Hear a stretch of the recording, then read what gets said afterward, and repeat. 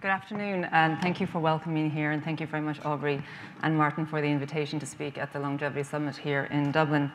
So yes, my name is Niamh Joyce. I am an obstetrician gynecologist with a special interest or subspecialty fellowship in reproductive medicine with a focus on fertility preservation and also working with a complex menopause cohort. So today I'm just going to briefly talk about a more clinical aspect of what we do in comparison to a lot of the brilliant scientific work that has been presented here today, and possibly echoing on some of the points that have been made by Miguel and Maria. So I'm going to talk about our cancer project for children at the Mary Fertility Clinic that's in conjunction with the National Maternity Hospital and Children's Health Ireland.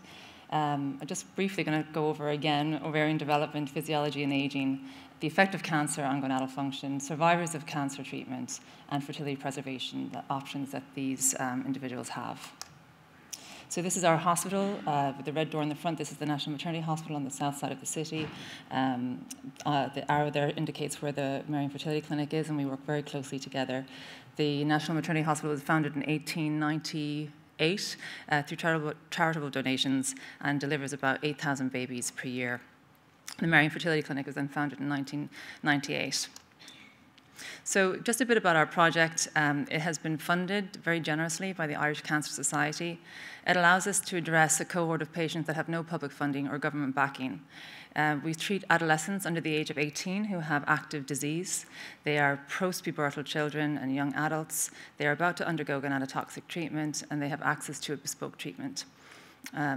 We recently have started then seeing survivors of childhood cancer, and these are people who are under the age of 27 but have been exposed to gonadotoxic treatment in their early life.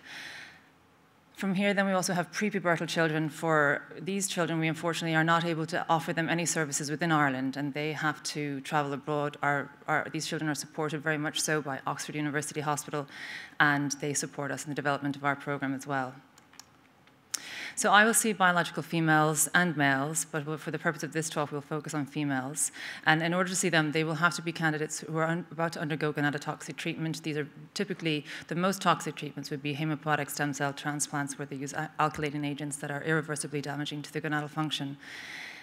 These children have to be post-pubertal. They need to have an established menstrual cycle. They need to be clinically fit, and they have to have enough time to allow us to perform ovarian preservation before they have to start their treatment. This is not always the case, in which case, instead of going for egg freezing, they'll have to go for tissue freezing.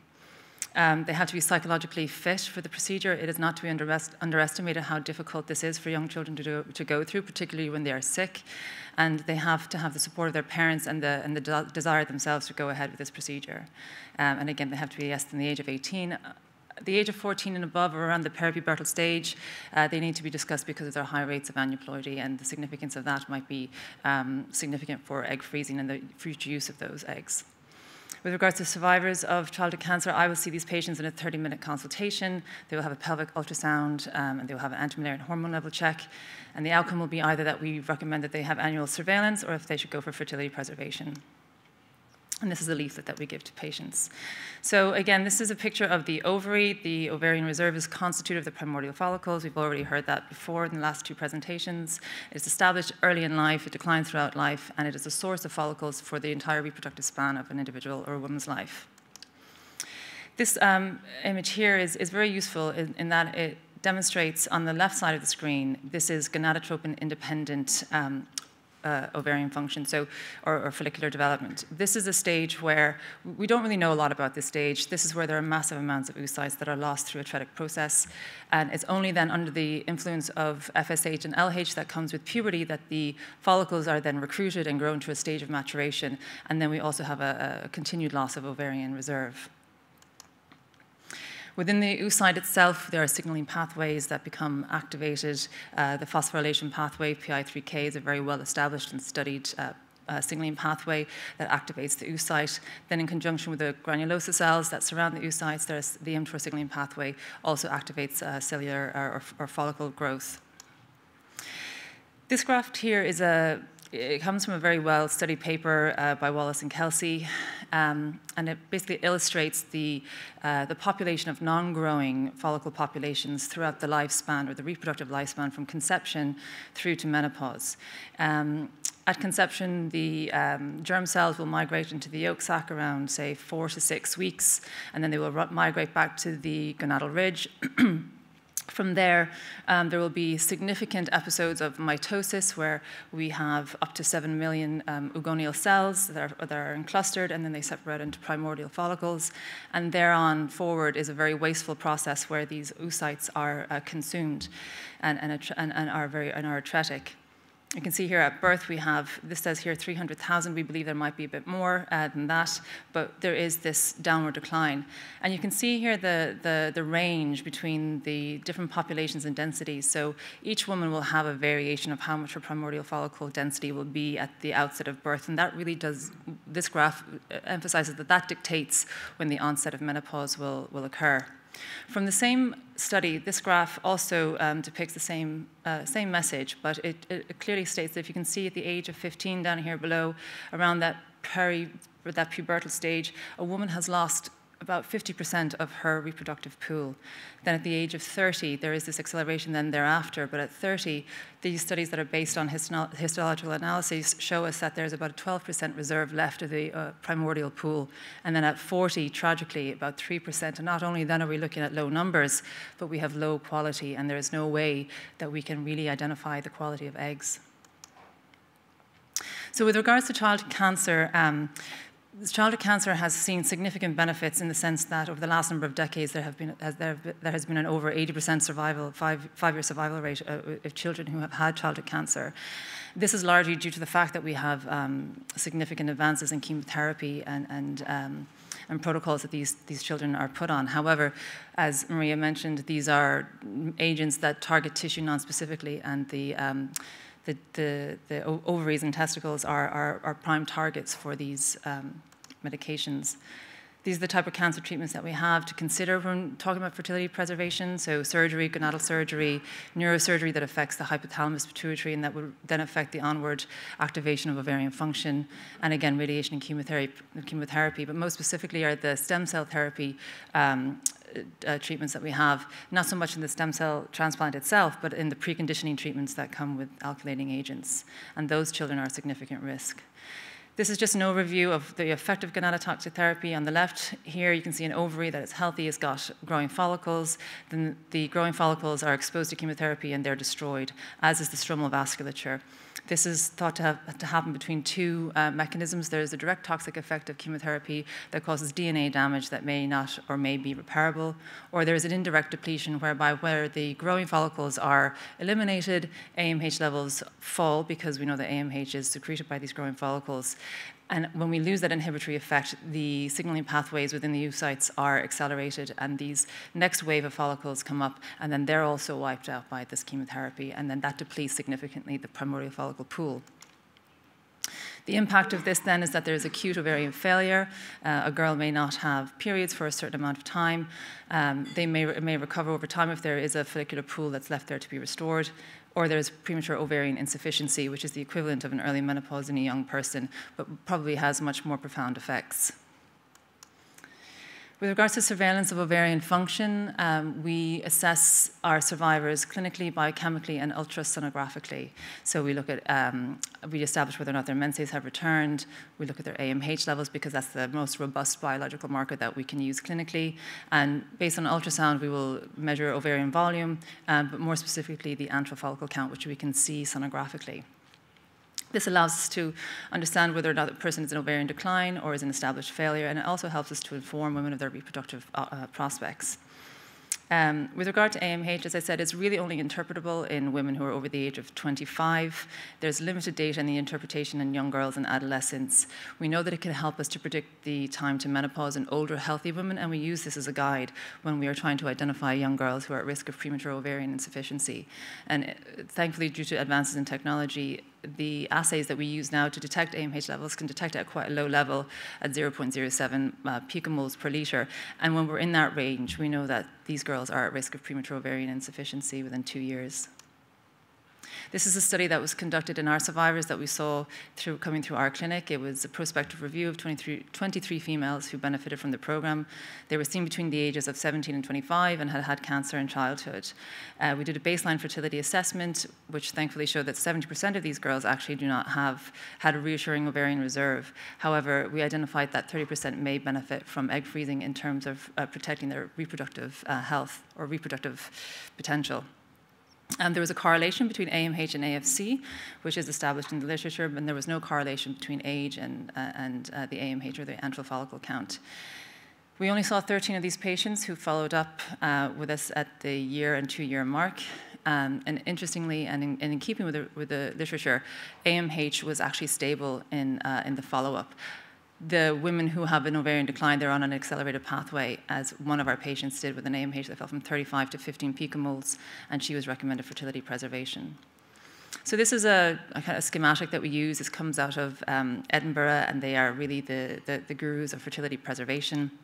And in females, it just allows us to basically see that the options a female will have. If she needs fertility preservation post-pubertally, she can have eggs frozen or embryos frozen, and pre-pubertally, she needs to have ovarian tissue. So fertility preservation is a process of freezing gametes or reproductive tissues prior to starting cancer treatment, ideally, potentially after cancer treatment if in remission and if possible, so that a person can use them to have biological children in the future. This is what we do at assessment.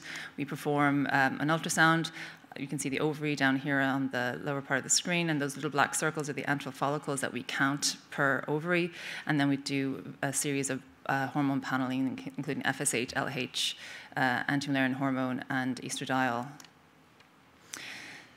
We then recommend egg freezing for a number of these patients. This is a cycle of IVF, basically, without the fertilization aspect. It was first employed in the 1980s. We know that the rapid vitrification is a more effective freezing modality and has no longer been deemed experimental and is very standardized in social egg freezing.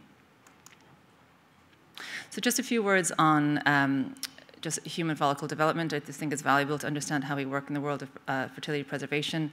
On the top graph there, you can see a spontaneous cycle. So there's this concept of the FSH threshold window. At the early part of the cycle, FSH rises, is maintained above a certain threshold for about a week's time.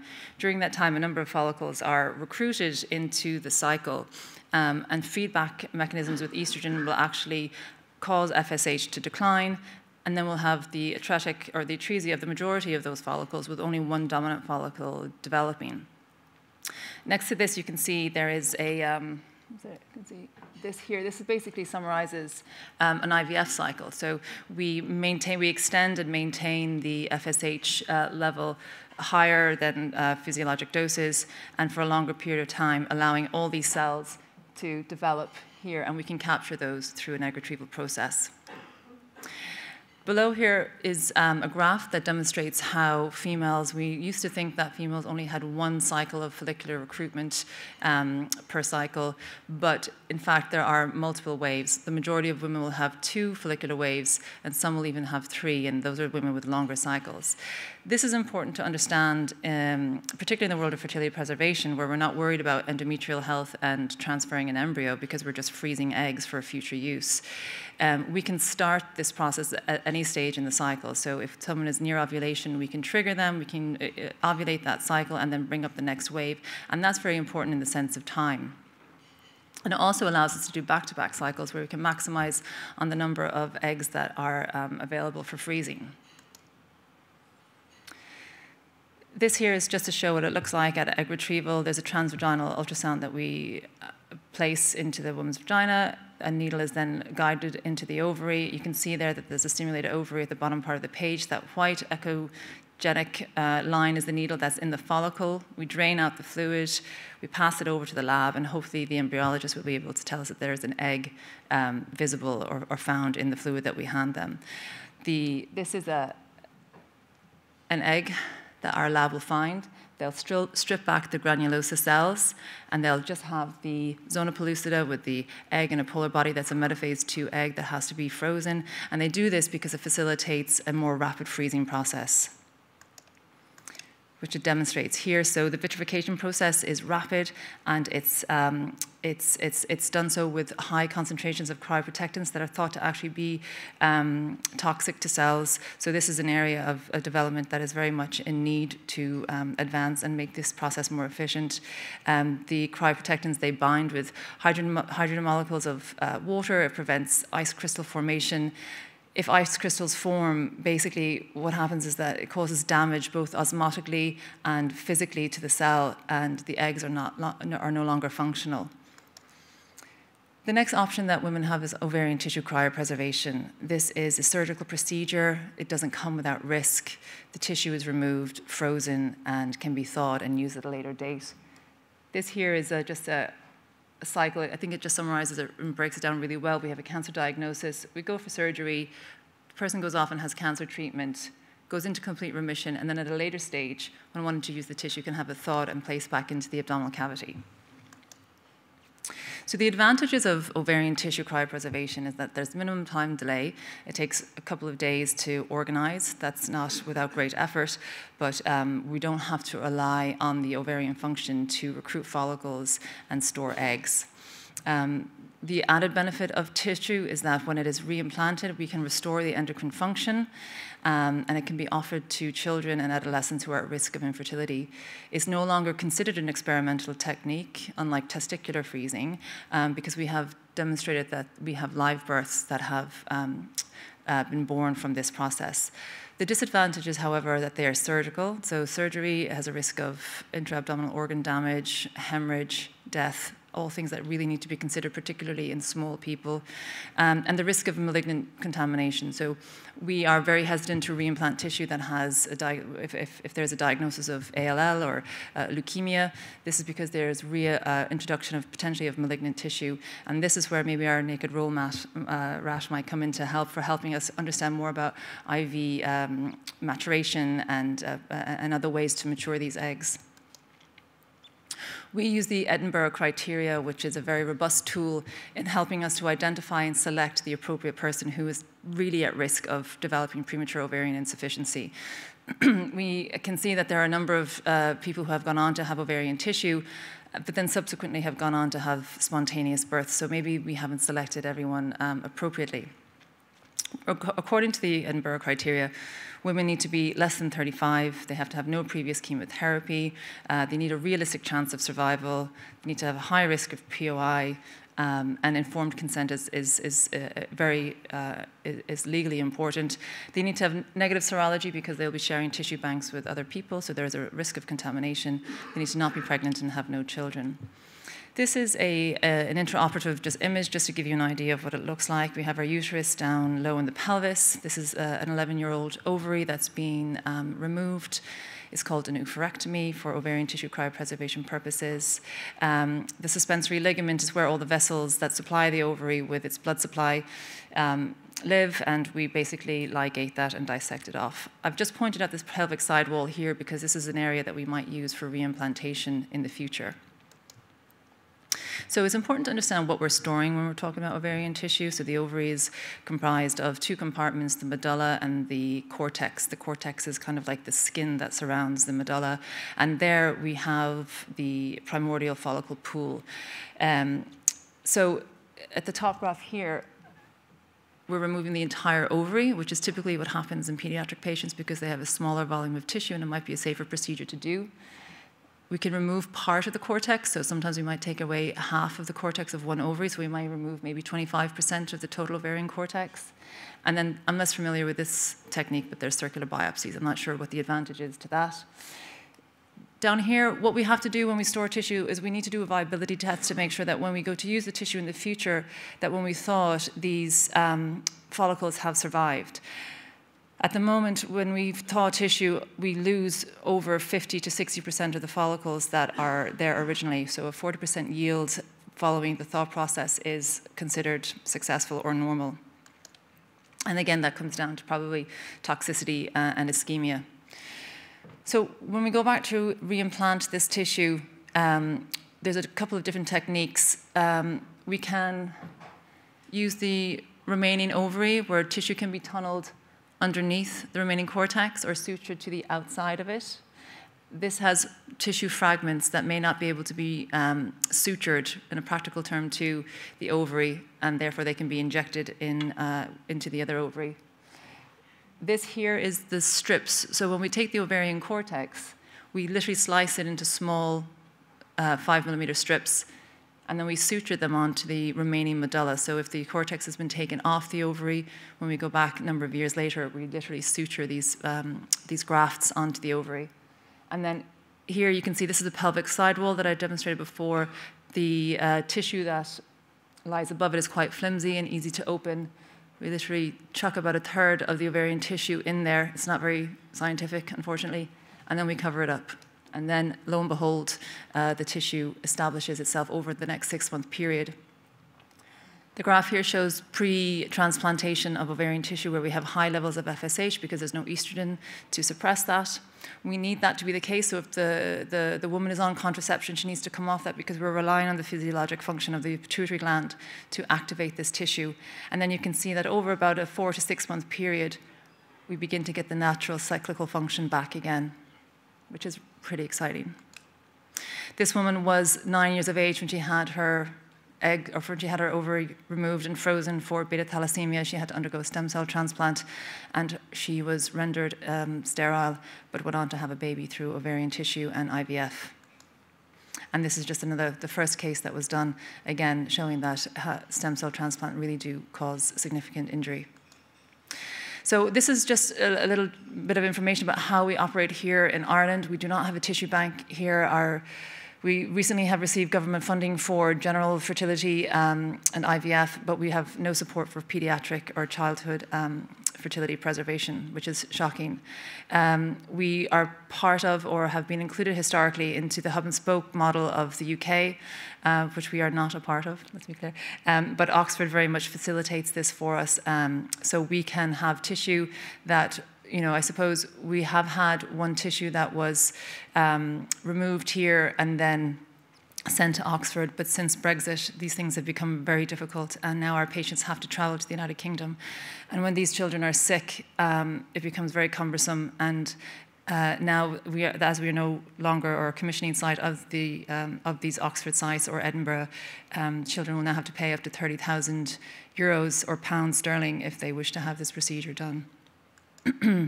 This is the pathway that we have to follow. So just practically, we have to identify the patient, refer them. They have to go through a consent process, surgery, tissue, and then the process of having it put back in the future.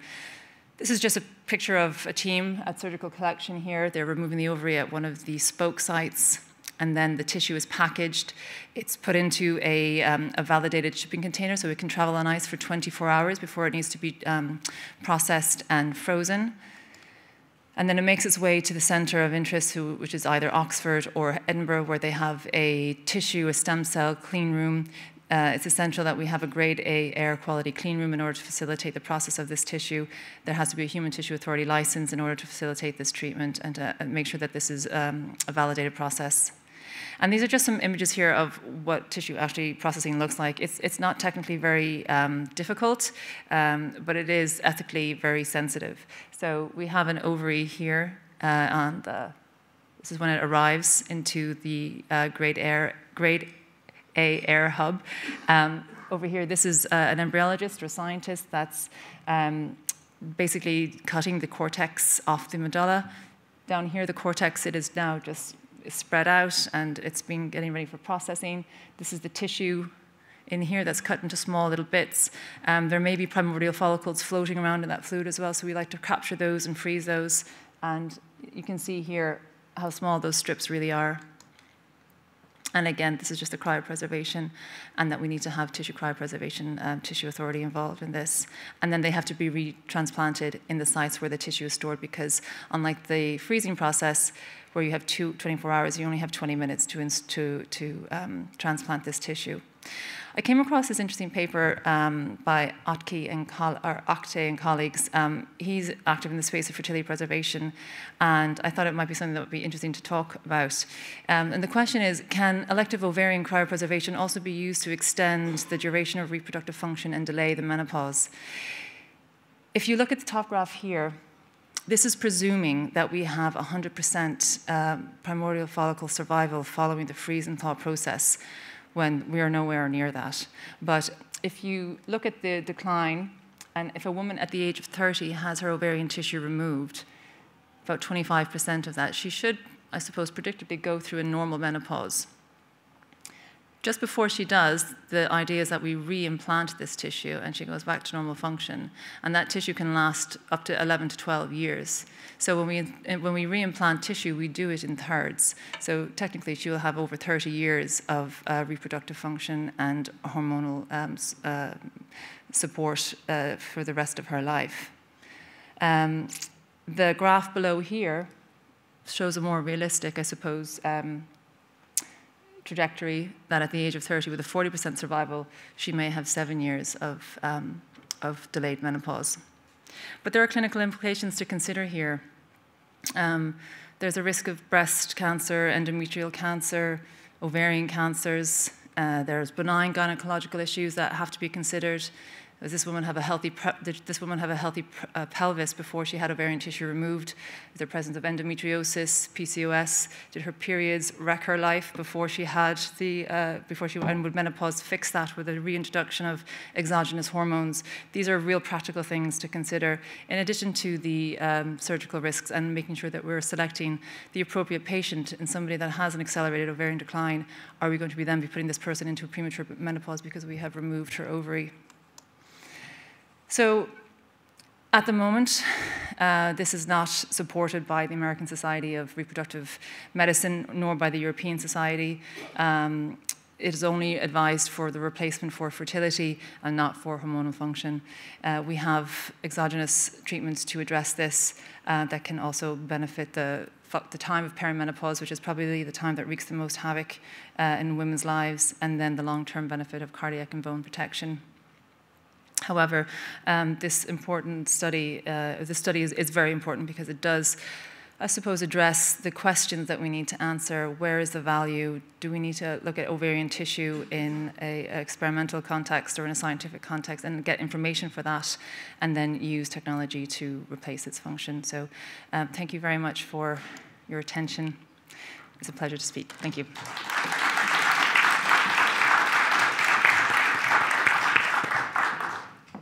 Questions, I think. There's one there. Great talk. That's a great talk. And I mean, I think as a menopausal woman, I'm listening to all the things that you discuss, and maybe that's why I'm asking so many questions. But let's think about this huge difference between biological males and females. By the time I'm 35, I'm going to have to scramble to find a mate, to have a litter of children. It's going to wreck a scientific career or any other career, really. And I'm looking down the lens towards 40 years in absolute bits unless I get hormone replacement. But you suggested that the idea that, all right, this radical approach of taking ovaries when you're much younger, freezing them and then reimplanting them when you're older is for fertility. But could we take ovaries from an 8-year-old me, and then when I'm hitting 40, 50, reimplant it and I could keep on having kids? And is this a way, because they said you can only do it, it's not to replace hormones, but it's for fertility. Why should we stop having children when we're 40, 50, if we want to? That's an excellent question. Thank you very much. I'm very happy to take that. Are you going to go through an unnecessary surgical procedure at the age of 8 for who knows what? Okay, that's one thing. Tissue is very exciting. I think it's new, it's novel, it's got stem cells. It's really exciting. But in the reality of it all is that we also need to think about the way we look at aging as well, and the message that we're sending women. And I feel very passionate about this because we're encouraging women to freeze their eggs, to take all these interventions so they can have their kids later on in life. But what people don't really understand, and this is the obstetrician in me, is that I would hate to see a 50-year-old, and I do hate to see a 52-year-old with twins coming in through the door because she had a donation. She's got cardiovascular problems. She's going to have preeclampsia, fetal growth restriction. diabetes, and then the implications of all of that on preterm birth, being left with a very disabled child that society now needs, I mean, it goes on. So I think that is not the reason why we do that. I think it's fertility in the appropriate context, and it's those who are genuinely at risk. And that this is, and cancer is a growing it's a growing cohort of people. I think our chances are significant that we're all going to have cancer. I think it's at 1 in 2. So as we see childhood survivors, you know, these are the kids that need to be minded and looked after, and this is where the longevity space will actually change their lives, because they will live a normal lifespan, but it will be in bits. So yeah, and I think, you know, 70% of these kids will have some late effect, fertility being one of them. Thanks.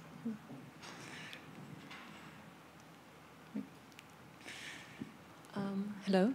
So what would be the best age to freeze your eggs if you're like an older woman and thinking about having children later? And is there a time frame for freezing?